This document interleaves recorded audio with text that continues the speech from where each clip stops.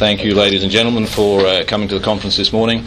Situation is that about 2:30 a.m. this morning, police were notified of the location of a deceased male on Hooker Boulevard at Broadbeach Waters, in between Sunshine Boulevard and Rio Vista Boulevard. Police attended. They have located a 36-year-old deceased male. Indications are the person has sustained a gunshot wound and subsequently deceased. Inquiries have identified the victim at this point, and investigations continuing at the moment in order to locate his next of kin and identify his last movements. We would be seeking the assistance of the public, or any members of the public who were in the vicinity of Hooker Boulevard, between Rio Vista Boulevard and Sunshine Boulevard, between about 2 a.m. and 2:30 a.m, who may have seen anything suspicious or heard anything suspicious, or in fact any person who may have travelled the whole length of Hooker Boulevard in the early hours of the morning, who may have again seen anything suspicious, or in particular saw a male person walking along the road. Male person wearing a light blue hooded jacket and light grey jeans. Is that the deceased person? Yes. You mentioned he had just the one gunshot wound. What we can say at this stage is that indications are that he has sustained a gunshot wound. We can't speculate at this stage on how many until the post-mortem is conducted. Where is the gunshot wound? It's to the torso. From the front? No, I don't want to particularise exactly where it is at this point, but it's to the torso. It's certainly not 3 shots to the back as the media have been reporting. Do you know that there was more than one shot fired? Are there multiple shell casings there? We have located a number of ejected cartridge cases at the scene, but the search of the area is still being conducted as we speak. Does that indicate a semi-automatic weapon being used? Our ballistics specialists are at the scene. Mm-hmm. They are examining the ejected cartridge cases, and they will be able to determine the type of weapon used. But at this point in time, I'm not prepared to enlarge on that at this stage. Do you think he was walking along the road and shot, or was he thrown out of a car? Or we don't know. Is the victim known to police? He has been known to police, but at this stage, as I say, inquiries are continuing to identify his full background, his movements. Any links to bikie gangs, or perhaps?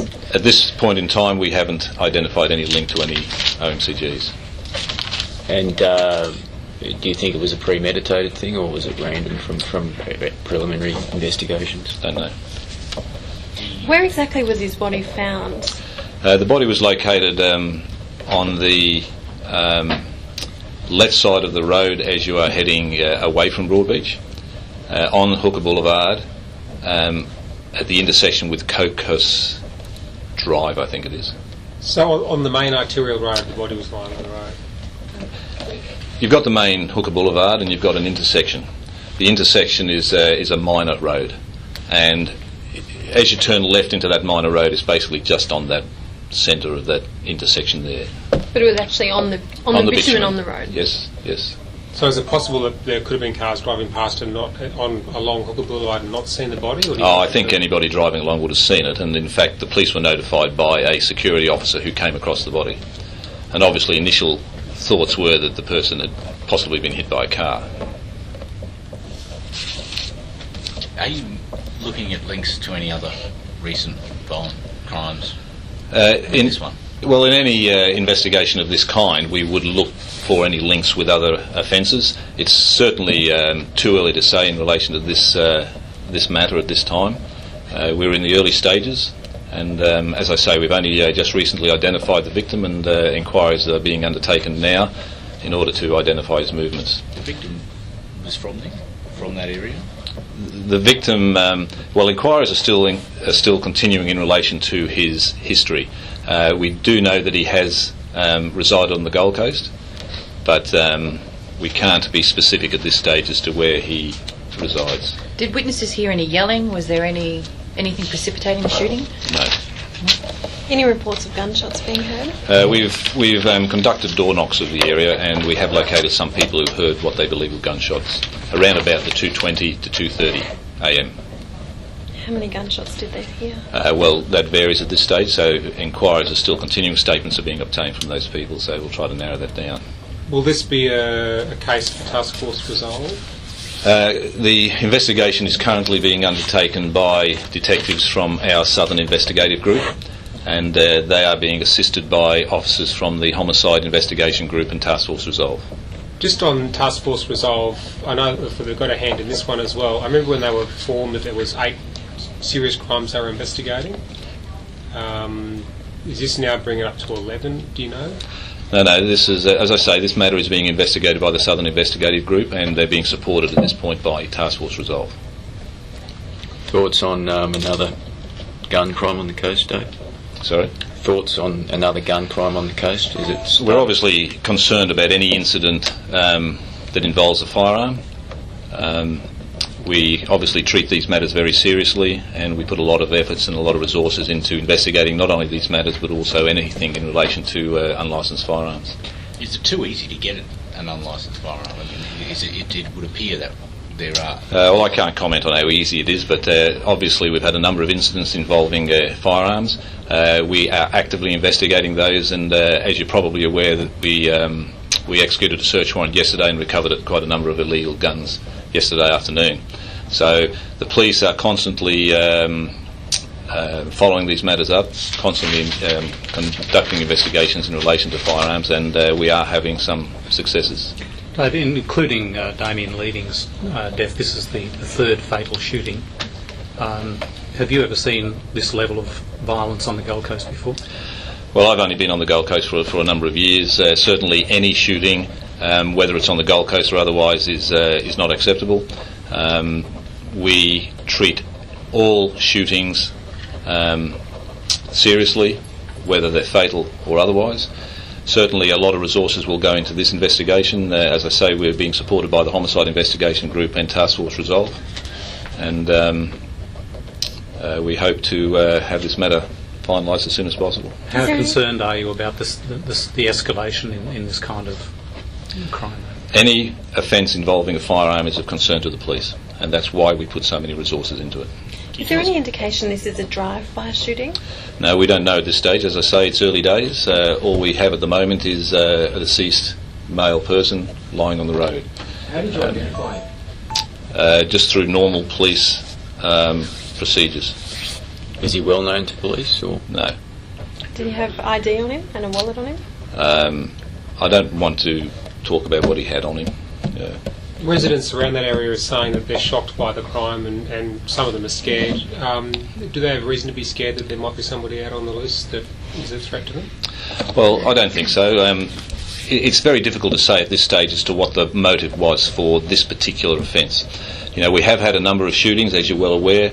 The shootings are generally between specific groups of people. You know, it's generally not involving the average member of the public. It's generally involving specific groups of people or domestic related.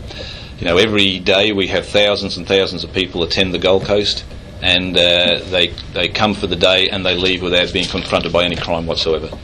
So I would reassure the public that you know, the average member of the public shouldn't be concerned, and we are putting as many resources as we can, obviously, into finalising this matter. Was a man found dead? Was he armed?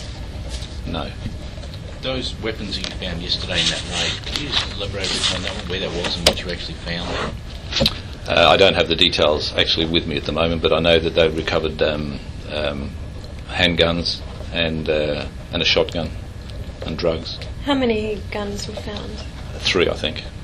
The man's criminal history, is it extensive? No. And what is it for? Oh, I don't want to go into the actual details of it, but it's not extensive. No. And he's not linked to any known sort of outlaw gang? Keep in mind that this is very early in the piece. You know, we've the scene itself is still being investigated, and the police are only just, as we speak, moving back to the major incident room to conduct further investigation. So We can't be sure at this stage as to what the motive is, or also who his associates are, or anything at this point in time. That will evolve throughout the day. Do you have any security footage? That's a part of our normal investigation, would be to gather security footage from every available source, and that's being done now. Do you know roughly how many detectives are working on it all up, Dave? Look, it'll probably increase throughout the day, and it will depend on how the investigation evolves. But probably as of this morning, we would have had probably 15. His associates, are they known to the police? We haven't got to that point yet of identifying all the associates. Sorry? Is Hydra involved? No, not at this point. Those weapons that were recovered yesterday, just in regards to what I mentioned before about obtaining illegal firearms on the Gold Coast, how did you find those ones yesterday? It was during a raid in Surfers Paradise. I know you didn't have much of the details, but firearms and a shotgun, all legal. Well, as I say, the police on the Gold Coast are constantly investigating and following up information in relation to information of criminals having guns. And this was just another one of those investigations that the police have followed through, identified the suspects, executed a search warrant, and recovered the guns. Do you think that what we're seeing at the moment is a spike in gun crimes, or is it a trend that's sort of emerging on the Gold Coast? I don't know whether it's actually a spike with guns, but we've certainly had our fair share in recent times of serious offences involving guns. It's not only on the Gold Coast, obviously it occurs in other places, but as far as we're concerned, even one offence involving a gun is one too many, so we're happy to put as many resources into it as we possibly can. Is it fair to say, Dave, that given the 3 weapons recovered yesterday and the one in the drain pipe at Robina on Monday, the police have recovered 4 illegal weapons this week? Well, that's correct, yes.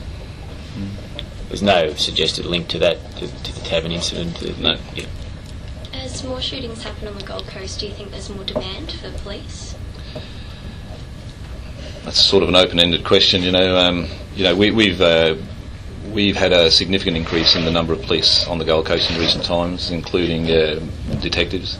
So, nevertheless, these incidents still occur. So, Dave, there was figures come out yesterday that the funding on the Gold Coast is reduced by 10%. Is that affecting policing levels?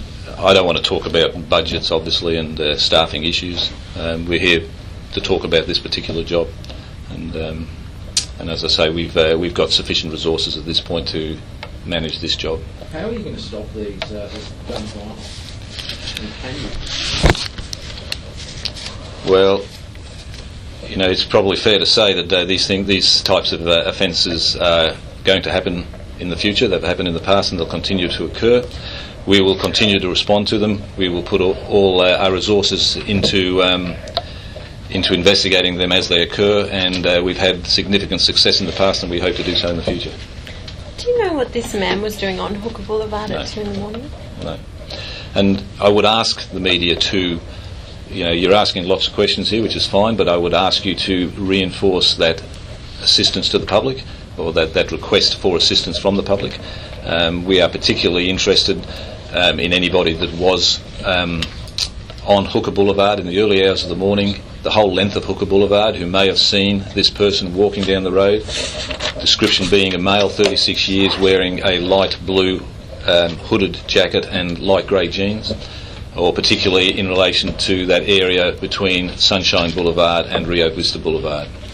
As it stands at the moment, we merely have a body located on the road. We would seek the assistance of anybody who saw him prior to the offence occurring, or saw anything suspicious, or heard anything suspicious. Are you looking for any specific type of car or other person? Not at this time. Are there any sort of leads that you got at the moment that are showing any signs of promise, Dave? Well, no. Well, early days, as I say, it's still very early days, and as we speak, the detectives are gathering in the major incident room, and we'll be following up. Now he's been identified, that'll give us some areas to start looking. Is it possible he was forced out of the car? Like he may have been travelling with people? Anything's possible. At the moment, we haven't notified next of kin, so for the moment, we're concentrating on identifying his residence, identifying his movements, identifying his next of kin. Do we know what suburb he was from? Well, as I said earlier, we can't categorically say at this stage where he's living. We have some ideas, but we need to follow that through, and I can't speculate on that. So. Do you think he'd be releasing a name later in the day? Or? That's possible, yeah. It'll depend on just next of kin and just how the investigation goes.